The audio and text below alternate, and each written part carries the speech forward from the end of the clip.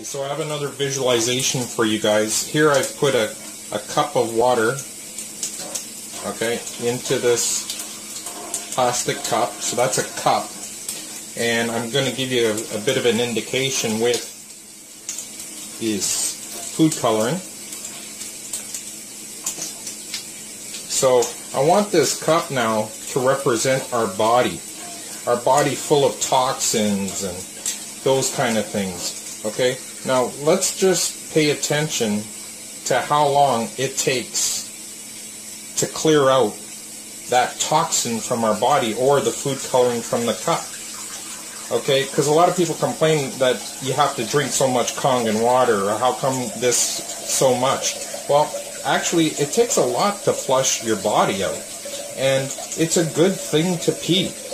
So now, if this red represented the acidic load, the oxidative stress in our body, you know, how much does it actually take of this Kangen water, because it's so high in antioxidant, it has that electrical charge, and it has that high pH to help our body's immune system. So drinking a lot of it actually helps flush ourselves. So you can just imagine how it has to enter every cell of our bodies and actually keep flushing, because, you know, this stuff's not going away. Our diet isn't going away. Our acidic loads aren't going away. So to maintain at least a gallon of Kangen water every day, you could see it's still pink.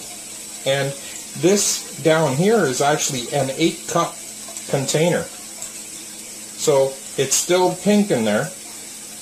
And I'll stop it when it looks as clear as I could get it. So you can just imagine the acidic load. So that, I mean, that's pretty clear right now. So let me just stop this.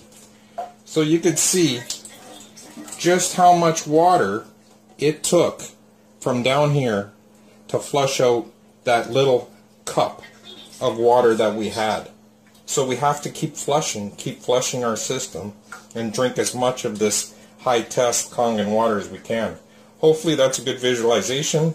And just like the aquarium, you know, the fish tank, we got to clean out that fish tank every once in a while for the fish to survive.